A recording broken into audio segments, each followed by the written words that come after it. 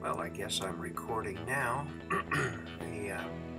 It's about August of 2019. I took a lightning strike in June, so the station has been down for the better part of 3 months as we've gone through the process of rebuilding it.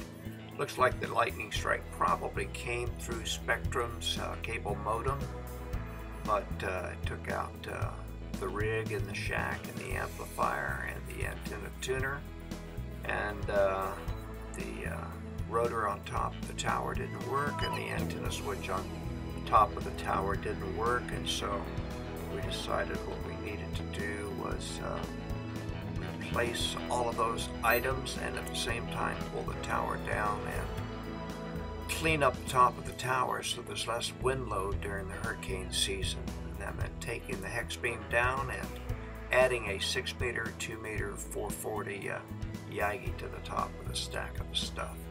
So that's what you see in the image.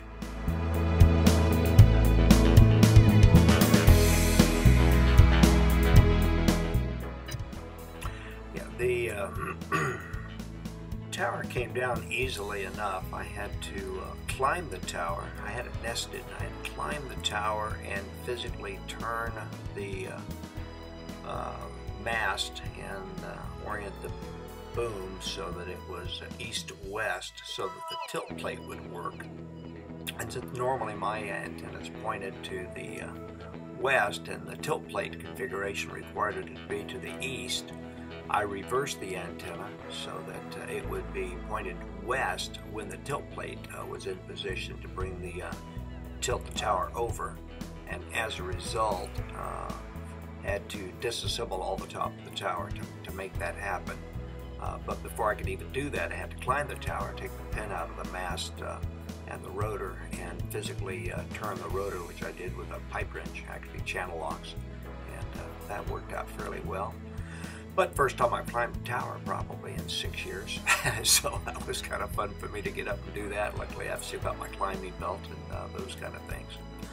Tilted it down and took the Hex Beam off of the top and replaced the rotor. Found that I could use a crowbar to inch the mast out of the top of the tower, give myself enough room to disassemble the rotor, and then move the mast the rest of the way out so that I had enough room to slip the old rotor out and slip the new rotor in. I went from an 800 to a 2800 Yaesu, so it's a much stronger, stouter rotor. Weighs almost 3 times as much. A little bit longer, has an additional set of bolts clamping the mast inside the rotor top. I had to re-drill the hole to get the non-slip bolt through the hole in the top of the rotor, but managed to do all of that slowly but surely with the help of one daughter to lift the mast up, lift the boom up, put it back in place when we put it back on the tilt plate. So what you see now is the high gain Discovery 72 linear loaded 2-element beam on the Force 12 C3 extended boom set up for a C4, so that I've got 40 meters and 20 and 10 and 15 on the same boom. Greatly reduces the amount of wind load that you might have on a 4-band HF antenna system. And then above that I've got the 6 meter 3-element beam, which I've never had a chance to play with, but thought I would since the local group here in De Leon Springs, DeLand area of Florida, they do a 6 meter net each week. I wanted to be able to participate in that, so finally put the 6 meter antenna up on top of the stack of stuff.